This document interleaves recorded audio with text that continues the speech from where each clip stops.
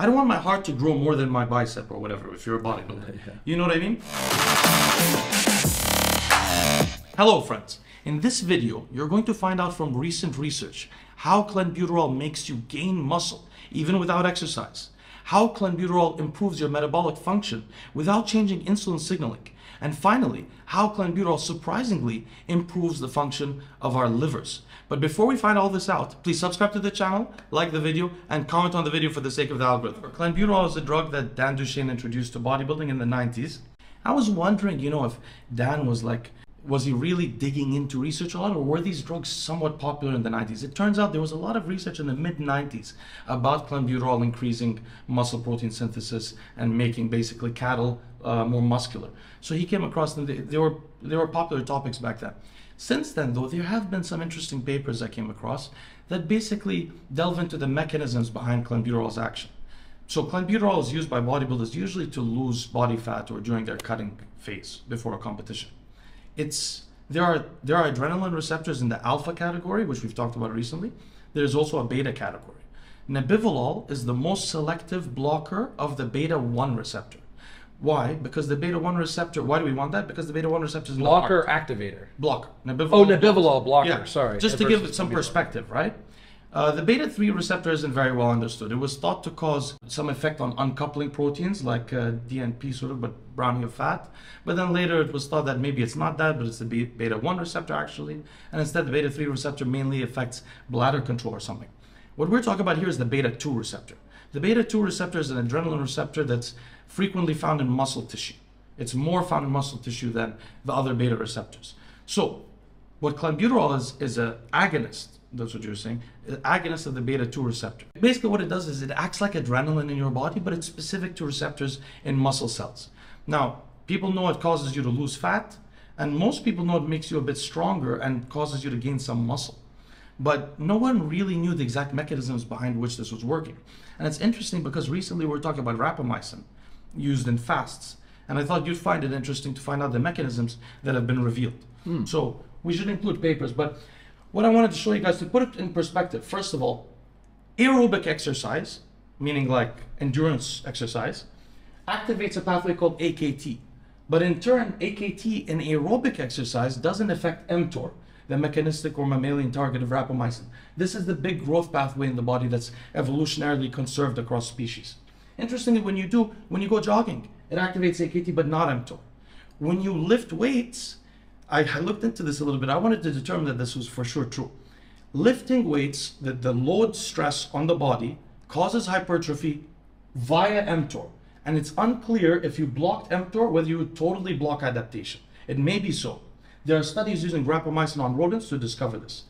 Actually, it is so. When you use rapamycin on rodents, they don't, well, we'll talk about with clenbuterol in a second.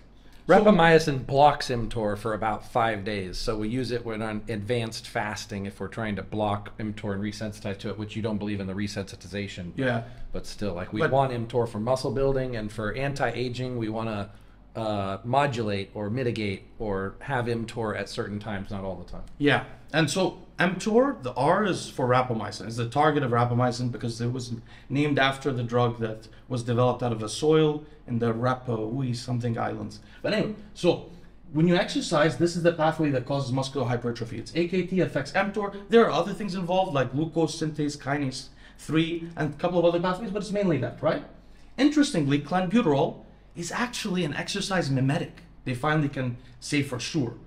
Because what it does is it causes muscular hypertrophy in rodents through this pathway, the AKT and mTOR pathway. So that's why they can give clenbuterol to cattle, and cattle will actually gain dramatic muscle without exercising. The cattle's just standing there eating grass all day. Also, in the rodent study that I'm talking about, they not only gave the rodents clenbuterol and let them roam free, where they gained a lot of body weight and muscle and everything, which was totally blocked by rapamycin. Totally. Then, so this is a completely mTOR dependent mechanism. But they also bound their hind leg so that they couldn't use the leg, so it should atrophy, gave them clenbuterol, which would prevent the atrophy, but when they added rapamycin, completely stopped it. So both of those were completely stopped. There was one movement, which is denervation of one of the limbs, which rapamycin didn't completely stop, but the other things it did. So basically, we know that clenbuterol causes muscular hypertrophy through mTOR, this pathway that we've been talking about a lot on the channel. And then I wanted to mention also that clenbuterol, so this is what's interesting about clenbuterol. When you take it, your glucose homeostasis improves, but your insulin sensitivity doesn't change, and the amount of insulin you're producing doesn't change. But still, your glucose homeostasis improves. When you're fasting, you spend out glucose faster, and when you eat, the glucose turns into glycogen better. So all of these mechanisms are apparently dependent, this metabolic reprogramming, are apparently dependent on mTOR complex 2 specifically, and AMP kinase. Interestingly here, by the way, the complex 2 is a complex that longevity people try not to block when they use rapamycin. If you use too much rapamycin, you'll block complex 2 and not just complex 1. And then that affects metabolic conditions. So interestingly, clenbuterol, while making you muscular through mTOR, complex 1, and AKT, also turns on AMP kinase. This is the pathway that metformin works under to improve your metabolic condition. Oh, one more thing I want to mention before I finish. So it's very interesting. If you look at studies on TRT affecting longevity, you find that there's no clear benefits really, except for one thing: diabetic conditions and liver health.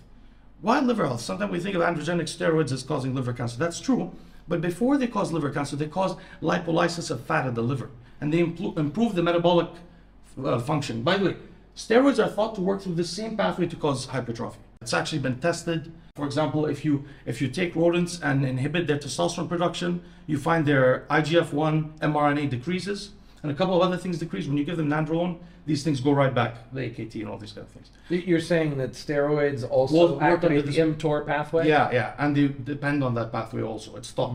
It's not fully understood. But what I was going to say is, so TRT improves lipolysis at the liver, so people that have better like insulin responses and all this kind of stuff.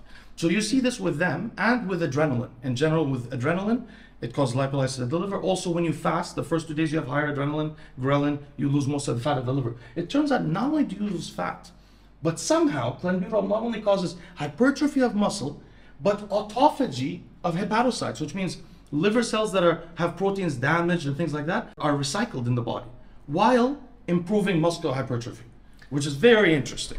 So I never expected this part, and it's also unclear to the researchers how this happened. So these pathways that clenbuterol works across are the same pathways that our body's own natural hormones work across. We're just amplifying it, because clenbuterol is activating the same receptors that adrenaline, our natural fight or flight hormone, is acting across. So yeah, but it should be better, because your natural adrenaline will affect your heart rate a little bit more than clenbuterol would per amount it affects the skeletal muscle.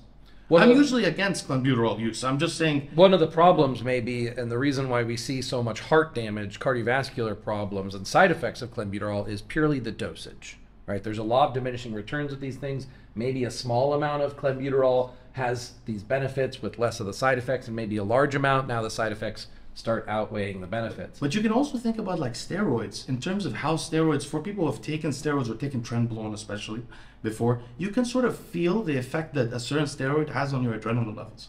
Like if you take Deca, you don't really feel wound up and stuff, but when you take trenbolone, you feel that, and now you can realize, oh, maybe part of the extra gains I get from tren are through this adrenaline mechanism. Now, oftentimes I used to get asked the question, should I take a beta blocker with clenbuterol?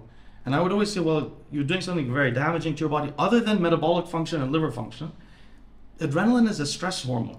So it's always like you're doing damage, and I always also don't know how they could interact. Maybe there would be something that would cause an arrhythmia issue.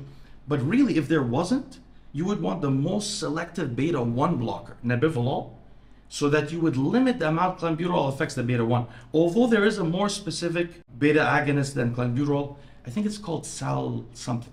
There's 2 sal ones. One of them is more selective. What else can be learned from this is that blocking all of your beta receptors all of the time is going to have the side effects of reducing hypertrophy, the side effect of making you worse off metabolic, and the side effect of not getting the liver benefit of having some amount of adrenaline. So this is why we see people that take large amounts of propranolol all day, every day, they start having side effects of too low of adrenaline. The body is naturally supposed to have periods of time where there's fight or flight, and naturally have times when there's rest and relaxation. Now, clenbuterol's got a really long half-life. It's activating these receptors 24 hours a day, including while we sleep. That's why when I'm using clenbuterol, if I'm going to use clenbuterol, I'm using nebivolol in the daytime and nighttime because it has a long half-life also.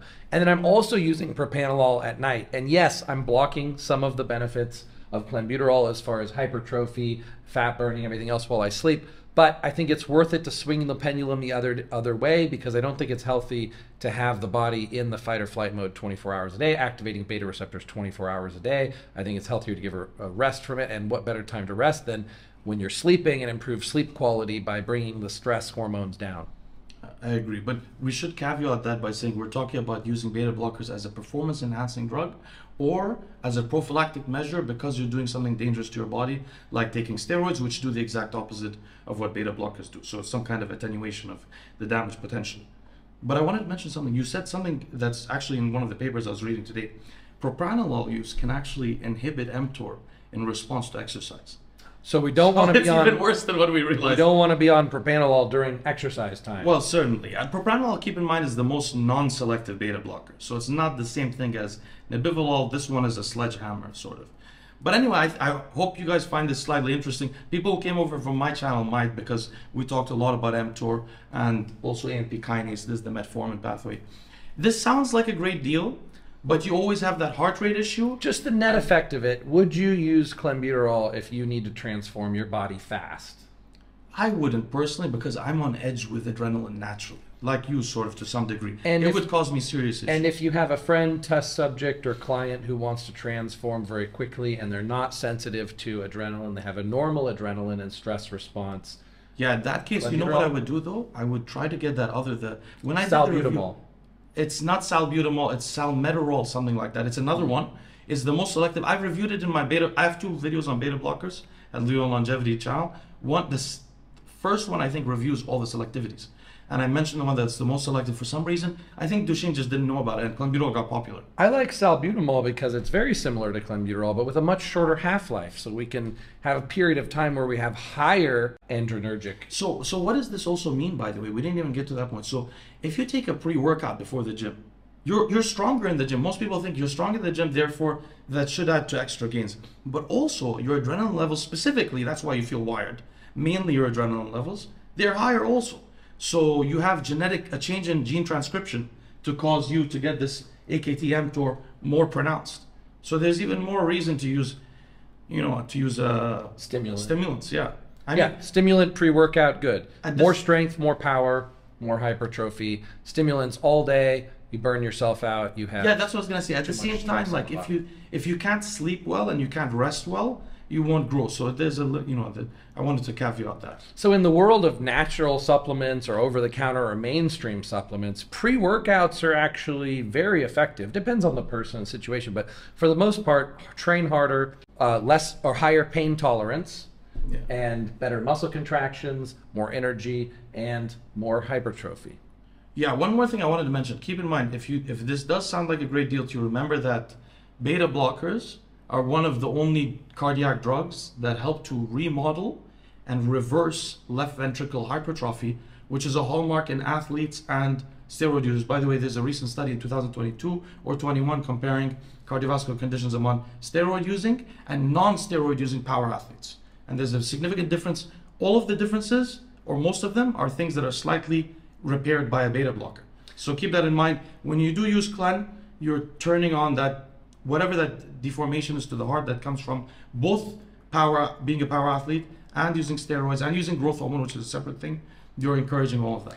Big Coach Trevor said that probably one of the most dangerous things he's used, despite having used everything in the underground bodybuilding world, is clenbuterol. Mm-hmm. That's what caused some damage to his heart. Certainly. And of course, that's because of the high dosage use for using it for too long, and it did not mitigating it by nebivolol, because that's before nebivolol was known about. Now, would you use nebivolol during a workout? Is okay, right? Yeah, I don't think it's selective enough. Yeah, it's very selective. But not propranolol during a workout. Well, why? But then again, the devil's in the dosage. That's true. I agree with you. Yeah. But why I would also use nebivolol if I was really using steroids is because I don't want my heart rate to be, I don't want my heart to grow more than my bicep or whatever, if you're a bodybuilder. You know what I mean? So technically, if you're using Metabolism, you got 24-hour insurance that it's a little bit lower because it's going to be a little bit higher. Also, not keep in mind your heart won't just grow and adapt more, but the heart rate actually rises once you get on steroids. Go from being natural to on steroids, it'll rise. You'll notice. So it's actually more natural or healthier to use Nebivolol with steroids than to use steroids without Nebivolol. So this is a case where adding in chemistry is actually more natural and more healthy to do so. This has been one of the main things that I've tried to do in the last 2 years is introduce protective prophylactic medications. So because when I was using steroids, not a bodybuilder, but I was arm wrestling stuff, you know, I was always in fear of damaging my body. I didn't know anything to mitigate it. So now at least people know have some ideas of things to do. Nebivolol, I think, should be in everyone's toolkit. Really. Be swell and swole, friends of Freedom Pioneers, Human Evolution. A day natty is a day wasted.